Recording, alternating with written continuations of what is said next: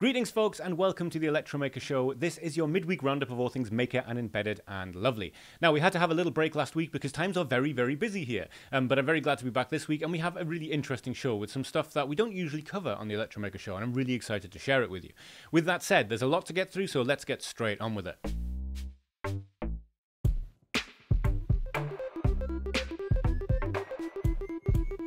Now, we're going to start this week's show by taking a brief look at the winners of the Electromaker of the Month contest for April. A very quick primer in case you're not familiar with this. Every month we celebrate the top 3 projects on Electromaker. There is a separate panel of judges, thankfully I don't want to have to make those decisions, that decide on 3 projects worthy of note. And the top prize wins a bunch of gear from Nordic Semiconductor, including the fantastic Thingy 91, the Tile, and the NRF 5340 development kit, all of which can do lots of lovely cellular IoT and Bluetooth low energy things. And second place also wins a bunch of swag from Nordic Semiconductor, as well as a bunch of swag from us at Electromaker as well, including these rather swaggy Electromaker t-shirts. Yes, the contest itself is fantastic, but what I really want to talk about now is the actual things that won first, second, and third this week, because they're all amazing for their different reasons. I'm going to start with third place. Now, this is Fred, and Fred, as you can see, is a robotic hand. But what makes Fred special is that this is a robotic hand that's being controlled using just hobby servos and essentially tendons. It's designed around the biometrics of an actual human hand, because essentially each finger has a tendon above it and below it, and then between, now, let me get these words right, flexion and dorsiflexion. I just said flexion twice, didn't I? The biomechanical way that fingers work is how this works. Now, this is all 3D printed parts, all very cheap stuff, and this was done by a class of school children in Paris. This is an incredible amount of engineering, and it absolutely deserves to be celebrated. It really is fantastic. This project is from Remy Mazhar. And if you want to see the project, I'll leave a link to this blog article, which talks about all of it, in the description of the video. You can just click Fred, and it will show you the project just here, including how they thought about it and how it worked. And let me just fix this. The extensor tendon and the flexor tendon, that's what I was trying to say before. In second place is Electro-Japanese Pool Billiards, and I'm not going to actually talk about this much now because I talked about this on our previous show. But in short, it is a fantastic build that emulates billiards, but in miniature format, has a very inventive system for checking whether the balls are in the right places, and is playable by up to 4 people. And it absolutely deserved its second place prize. In first place, however, is this amazing project from Nick Rame. He has fitted an Ekranoplan with machine learning, which blows my mind. That's a sentence I never thought I'd say. So Ekranoplans, let's start with that. Ekranoplans are planes that are sort of seen as boats. Interestingly, in maritime law, I think they are classed as boats rather than planes. I read that when I was researching this. And basically, they use the air cushion underneath them as a way of moving efficiently. They're very interesting things in and of themselves. The history of Ekranoplans is, yeah, it's something worth reading up. This video specifically is a collaboration with another YouTuber who makes remote control planes and is making a large-scale remote control Ekranoplan.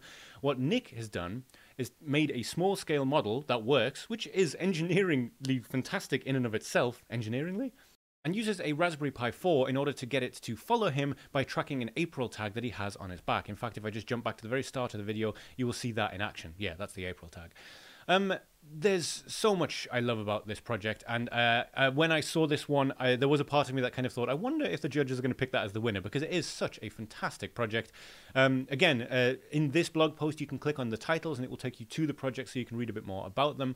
And Nick Rame has a YouTube channel. As you can see, he submitted a video with the project, which is, again, fascinating. I'm kind of new to the RC side of things, but yeah, I'm very interested in the way that this is put together. It's something that I feel like might become a slight obsession of mine, albeit one that I mostly fulfill by just watching videos of it. But yes, they were the 3 winners for this month, and it still, I feel like I say this every month, and I might be becoming a bit of a stuck record, but I am so glad that we are in a position where we can reward people for just being awesome and putting their stuff up on our website. If you want to take part in this competition, you don't have to actually do anything specific. Everything that gets accepted as a project under the community tab it's in the running. So everything that's here, you can see any one of these things potentially could win. The judges go through at the end of the month and look through, and they pick ones that have a variety of different facets to them. Be it they're very crafty, they take a lot of engineering, they take a lot of programming skill. Yeah, there's a whole bunch of stuff that I'm really glad that I don't have to think about and judge. I just get to talk about it with a lot of glee. But if you would like to be in the running to win the next Electromaker of the month, because as the name suggests, we do this every month, all you need is a free Electromaker account and then upload your project to our site by going under the community and clicking upload project, or just clicking upload project here. It doesn't have to be finished. It doesn't have to be an amazing craft thing that you've put together that looks like a real product. It just has to be you documenting your work. And if that means you're documenting the first day you get an Arduino out of the packet and you manage to reprogram it with your own custom code, we want to see that. In fact, we want to see that just as much as the amazing finished projects, because at the end of the day, we're all at our own levels. And I know that there's some stuff that I'm very scared of trying to do because I'm not smart enough at this particular point in my life to do it, but I'm going to learn, and I want to share that process with you when I have the time to. And I'm very interested in seeing where you are right now in terms of your DIY projects, your maker projects, what you are making now. We have featured Handy Geng on this show before. He has been dubbed the useless Edison of China, although I find that to be, while a fun name, not accurate. A lot of his inventions are very useful. The last time we talked about him, he turned an electric vehicle, i.e. a Tesla battery, into the biggest power bank you have ever seen. If you want to go back a few episodes and watch that, you can see him dragging it behind him. It was quite a thing to behold. This is probably one of the most functional things I've ever seen him make, and it is incredible. It is a phone case that he machined out of aluminium that has a small dynamo and a spring inside it and a few different cogs for gearing. That means that when you open and close the case, it will charge your phone. Now, this is a short video, but it's definitely worth watching all the way through. There's a link to it in the description. And as you can see, there's various gearing on there, and there's also a light and a little charge circuit. And there you go. He opened the case once, and his phone is showing as receiving charge. And it is charging his phone. It's not going to do it particularly quickly, but this is a phone charger that requires no power. There's no solar panels. There's nothing like that. This is just a mechanical charger. It's not the first of its kind, but to hand machine something that your phone fits in like that is amazing. It's incredible. I really enjoy Handy Geng. His videos are very funny as well. He just seems like my kind of maker. Really cool project. This might be one of my favorite things I have ever seen, actually. Now, moving swiftly on, I'm not going to spend too much time on this section because I want you to go and watch this video yourself. Because this is the Develop It YouTube channel, or Develop IT, and essentially talking about the Raspberry Pi Pico from the perspective of someone who, like many on the internet, had kind of dismissed it because the ESP32 is clearly so much more powerful. ESP32 has Wi-Fi and Bluetooth built in. It has a dual-core microprocessor that can do amazing things, and they're very quick. And while the RP2040 is impressive in its own way, there's no onboard connectivity with the Raspberry Pi Pico. And so I can understand why, at the time of its release, there were a lot of people under YouTube videos and in forums. It became the rallying cry of people just using ESP32, and that's fine. There's nothing wrong with that. However, this video is fantastic because if you had wondered why you'd ever bother with the Raspberry Pi Pico over the ESP32, it very clearly explains why. And the answer, unsurprisingly to those in the know, is the PIO, the Programmable Input-Output Interface, which allows you to do a huge amount without really bothering the onboard CPU too much. And in this video, the instance used is rendering VGA. Rendering VGA is a surprisingly heady task for a microcontroller to do, whereas here he's showing that this is VGA rendering quickly in a way that doesn't bother the main microcontroller all that much, so you can do all of your actual program logic and calculations on the main CPU or MCU while the PIO does all the hard work. It's a 7-minute video, but it is absolutely worth listening to every second. It's a clear explanation of why the Pi Pico is worth picking, and of course a little dip into Develop IT's ongoing project, which looks like it's going to be very interesting indeed. Up next, we are taking a slight departure from the usual Electromaker show fare, and that is because we're going to the YouTube channel of the Cathode Ray Dude. Now, if you're not familiar, this is a goldmine of retro tech, and there are many channels like this on the internet. I particularly like this channel because of the clear way everything is expressed and talked about, and there's a certain humor to it I love as well. But this one is about CDRs, rewritable CDs. Now, I am the exact correct age to be someone that had books and spindles, thousands literally of CDRs, just containing data, containing music. There was a time where pretty much everything that I kind of had personally cared about, things I would write, my diary, all that kind of stuff, was on an encrypted CDR. And that is what this video specifically is about. Encrypted CDRs, or a very specific and weird product that should be an encrypted CDR and it turns out is actually rubbish. Anyhow, enough of my waffling. The video itself is just superb. It's one of the best things I've watched on YouTube in a very long time. Just to go through some of the chapters on this, it kind of gives you the overview of how CDRs work and then how rewritable CDs work, so-called hybrid disks and multi-session disks, how the multi-session concept works, some misconceptions people have about how rewritable disks work, because you weren't actually rewriting rewritable disks. But I will let the Cathode Ray Dude explain exactly what that is. And then moving on to this incredible product called the Encryptees from Ricoh, which is sort of an insane idea, but a very cool idea, which is a fully encrypted CDR. And at a certain time in history, that would be very, very important to a lot of businesses. There is, however, a very large problem, and I will leave it up to you to watch the video to find out what that is. But yes, if you are a fan of retro tech, as I am, especially older computers, you will love the Cathode Ray Dude's channel. I will leave a link to this video in the description of our video, and of course, you can head over and subscribe to his channel from there. If you are enjoying the Electromaker show, it would help us out a lot if you could subscribe to the Electromaker YouTube channel. Under the video there is a big fancy subscribe button, and next to that there is a little bell. Now, if you do select all notifications here, you will only get notifications within YouTube, but it means when you come to the site, if we have a new episode out, it will show up here. As you can see, one of the things that we also have now is our secondary series called Electromaker Educates. Now, these are infrequent videos, but they're from Robin, who is an engineer who has way more knowledge than I do, and they are very, very interesting videos indeed. But as you can see, the only thing showing up here is the Electromaker show and these Electromaker Educates videos. You won't be spammed with loads of things from us. And the final thing you can do on YouTube is click the like button. Everyone is sick of YouTubers asking for likes and subscribes, but there is a reason they do. It is all algorithm-based these days after all, and it makes it far more likely that other like-minded people will be recommended our video if you click like, subscribe, and do the thing with the bell. That said, by far the best thing you can do to support this show, and if you only choose to do one thing, it would be buy things from our store. Electromaker does not put adverts on our videos. We do not have a Patreon, we do not ask for donations, we don't do any of that kind of stuff, and unless we need to, we don't plan to either. Right now we have a shop with a surprisingly large amount of things in stock given the current situation, and as you can see with the names scrolling across the top of the screen, we have quite a lot of stuff from a lot of people, whether you are a hobbyist just getting started or doing some quite serious stuff or prototyping for your company, consider getting things from Electromaker.io instead. Everything that gets spent in the shop goes towards making the Electromaker website better. It allows us to do community projects and also things like giveaways for our community and run the contests, everything that we do here, including the show. So, the things on YouTube would be very nice to do, and buying things from our store will help us out tremendously. None of these things are absolutely mandatory, of course. This is a free show, and it always will be. But yes, anyway, thank you so much for listening. I will get on with the rest of the show now. Now we're moving on to the part of the show that is called Funding Website Things, but interestingly we're not actually going to start on a funding website today.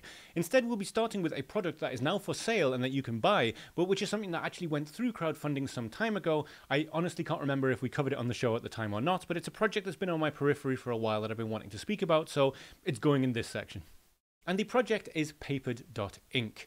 Now, I am a big fan of these e-paper displays with a microcontroller built into it that are kind of easy to use, get off the ground, and that you can develop with and do completely your own thing with, but that are also kind of supposed to be a bit easier to use, so you don't have to completely roll your own from scratch. Because at the end of the day, we could all just go out and buy an e-ink display, buy an MCU, get a custom PCB printed and do it all ourselves. But who has the time to do that? Well, certainly not me currently. You'll also know if you've watched the show for a while that I'm a big fan of these things. We've talked at length about Inkplate, and in fact we have some interesting Inkplate news coming up, but we'll leave that for when the time is right. The fact is that these things have great potential uses, especially in things like a smart home. A lot of people just stick a tablet up on the wall, an old tablet, and use that as their smart home interface, which is fine. But it's a bit of a waste of power, and also in the middle of the night the last thing you want to do is turn on a tablet screen that's going to blast your eyes out when all you want to do is turn the hallway lights down or up or set an alarm, you know, that kind of thing. That's where these things really come into their own. So if you are interested in this, I'll leave a link to it in the description, although as you can see it's just paperd.ink is the website. Yeah, it's a small team behind this as far as I can tell. And they've been at it for quite some time. I think their initial funding campaign was a couple of years ago. And I think even at the time they didn't make their entire goals, and they've stuck with this project. which is just, yeah, why I finally wanted to kind of put it on the Electromaker show. I don't have anything specific to say about it because I haven't had one in my hands yet. I'm hoping to get my hands on one, A, to have a play with, and B, to hopefully give away. But that's all coming in the future. For now, yeah, paperd.ink is the latest in a line of microcontrollers with e-paper displays, and it's a form factor and an idea that I really, really like. Up next, we're on crowd supply for ShaRPiKeebo, which is fun to say and also fun to look at because this is exactly the kind of thing that I love. It is a Linux computer, but it also looks kind of like a hobby kit that you would build your own calculator sort of thing, you know what I mean? But yeah, this is an e-ink display portable Linux machine. It's powered by a Raspberry Pi Zero, I think the 2W variation, if I believe. But I imagine it would be compatible with any Raspberry Pi Zero, I should think. And it has a little e-ink display, and as you can see, this is just a raw PCB with a bunch of buttons on it, but this is a full QWERTY keyboard. It also has a LoRa module and a little antenna here for long-range connectivity via Wi-Fi. Yeah, it's a very nice small Linux machine. And the thing I think I like about it the most is that it's truly functional in that this is, you know, you could do everything you need to do in the terminal. It is a working keyboard. Not only that, it's designed so that when you plug it into something else, it will act as a USB keyboard. The example they give here is if you're working on rack server mounts and you need to plug into the rack server, you can use this just as a keyboard in place, which is a very nice idea. Now, as you can see, this is a pre-launch page, so there's no price on this yet. You can, of course, sign up for it here. And this is from Morphians, who we've talked about on the show before. They were one of the first people, to my knowledge at least, to put out one of the boards for the ESP32 S2 variation, which also had a nice little display on it. It had a full-color display. Yeah, they've put out a lot of stuff before. So if you are interested in finding out more, I will of course leave a link to this in the description of the video. You can enter your email address here.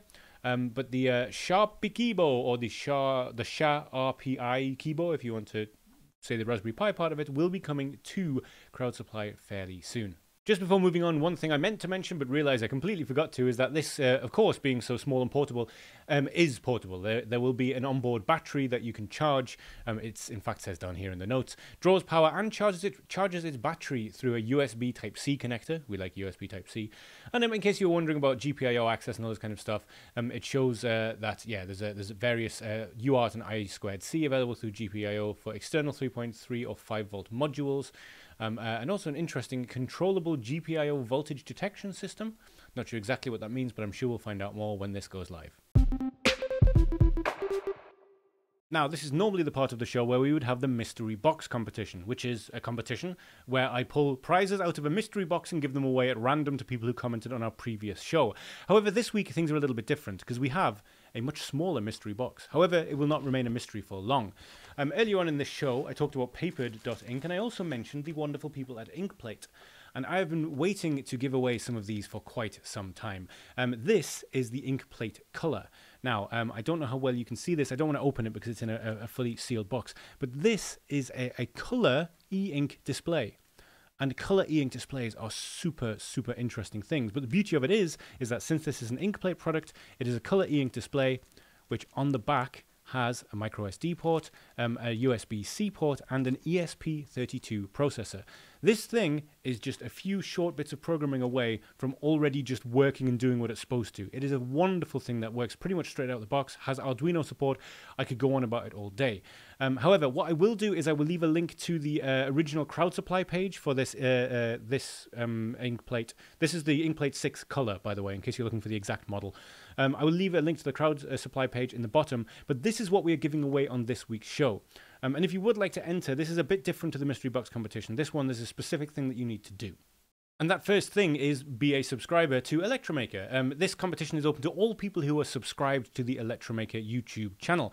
And then all you need to do is scroll down to the comment section of this video and leave me a comment telling me what you would do if you won an Inkplate 6 color, and also leave the hashtag Inkplate, INKPLATE. That was way harder for me to work out how to spell than it should have been.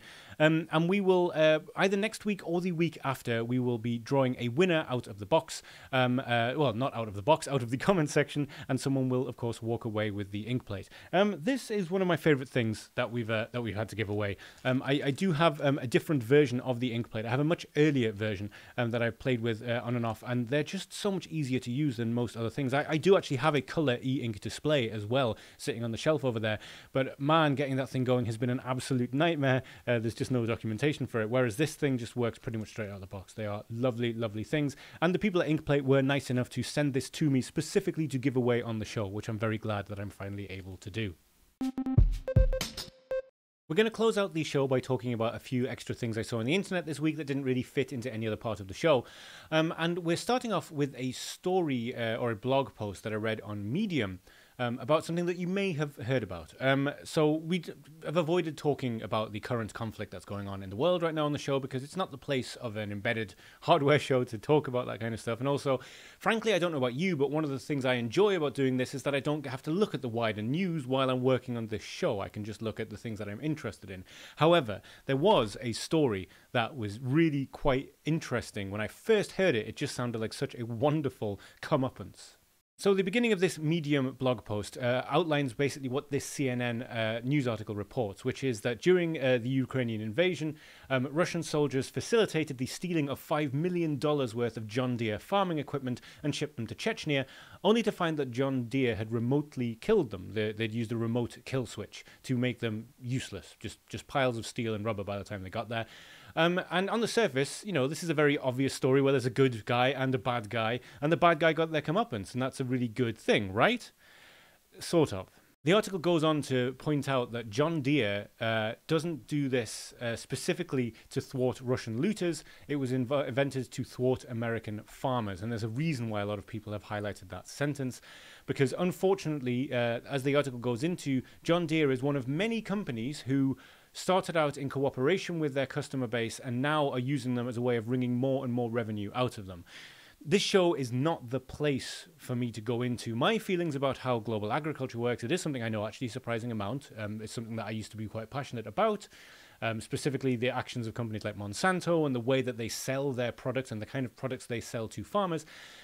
Unfortunately, John Deere is very guilty of this. What used to be a cooperative way of working where the farmers knew what they needed out of their machinery, and so John Deere would try and provide that, has turned into a horrific control system where the sensors on these tractors can tell you so much these days. You can plow a field with a tractor, and the sensor data you get will teach you more than you could possibly imagine. If only the farmers and the people who actually would benefit from it directly in any way, but they do not. That data belongs to John Deere, and their app is specifically bundled in some way with Monsanto. I can't remember what it is. Anyway, I could talk about this, rant about this. The point is, this brings to mind several things about the idea of the Internet of Things and the idea of always connected items and the idea that, you know, most of the things that we're buying these days have a lot of that built into it. It is likely that whatever car you buy next will have a similar system into it where it can be updated over the air, and if that update from the vendor is to stop that car working, there is little that you will be able to do about it. And that's not even to mention things like I talked about a little while ago, like Insteon or Instaon or whatever they called themselves, the IoT company who sold light switches and hubs and routers and smart thermostats that went into administration, claimed everything was working fine, but quietly turned off their servers in the background. And if it wasn't for the fantastic work of the community and, of course, the Home Assistant community, yeah, people's entire smart homes would have been bricked. This is the tip of an iceberg, and we're still kind of discovering the whole iceberg, for want of a better metaphor. It is a very interesting read, and I will leave a link to it in the description of the video.